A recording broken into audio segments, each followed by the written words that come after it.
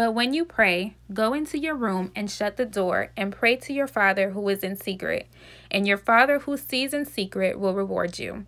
Matthew 6:6. Hey you guys, it's your girl Imelda J. Welcome back to my channel. I'm really excited about today's video because this is something that I really wanted to do for a while now. I just moved into a new place and I really wanted to dedicate like a space to just have my prayer time and my one-on-one time with God. And so what I did was just use a corner in my bedroom. Some people have prayer rooms, some people have prayer closets. I actually had a prayer closet when I was in my previous places, but this time, I don't know, I could have used my closet, but I decided to just go ahead and use this corner in my room, and I think it came out really good. I mean, you guys can let me know. What I did was I did purchase some new things, but some of the stuff I already had. Yeah, without further ado, let's go ahead and get into this video.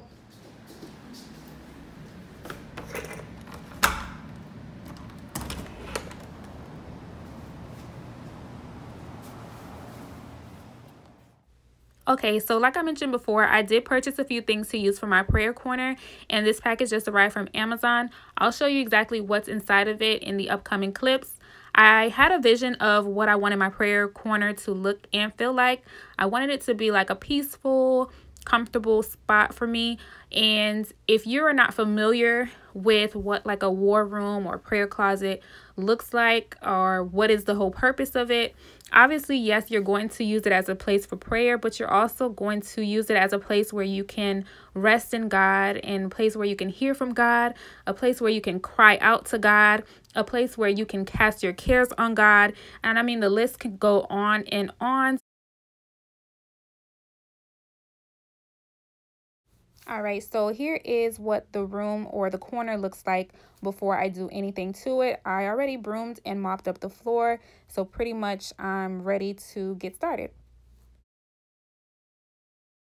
If you saw my last video, you'll know that I bought these lights from Burlington. They're just some string lights that you can hang on your wall, and they're pretty self-explanatory. The only thing is, when I initially wanted to do it, I wanted to hang them up where the string lights were going vertically down, but because they didn't go down far enough, or like they weren't as long as I thought they were, I ended up just putting them horizontally like this, and I think it still looks really, really good. You know, you just got to work with what you have.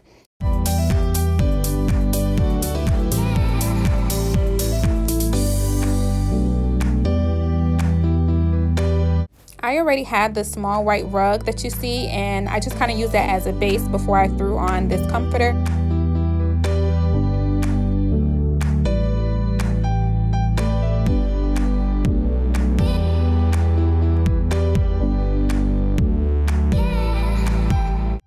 Right here, I'm showing you guys this decal that I'm going to put on the wall.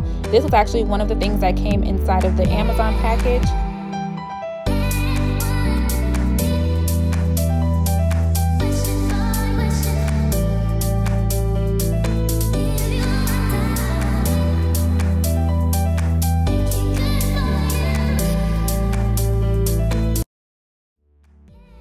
And this was the other thing that came inside of the Amazon package. It's just a silver wire basket that I'm going to use to hold my Bible and my notebook.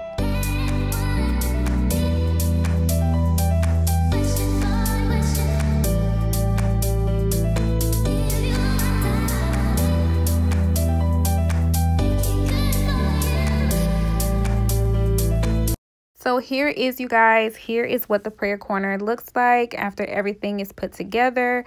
And I think it came out so good. I love it. Let me know what you guys think. Comment down below. I'm going to go ahead and show you guys a little up close of everything that's here. And yeah, I'm really, really loving it, you guys. And here is just the blanket that I put on top of this little rug.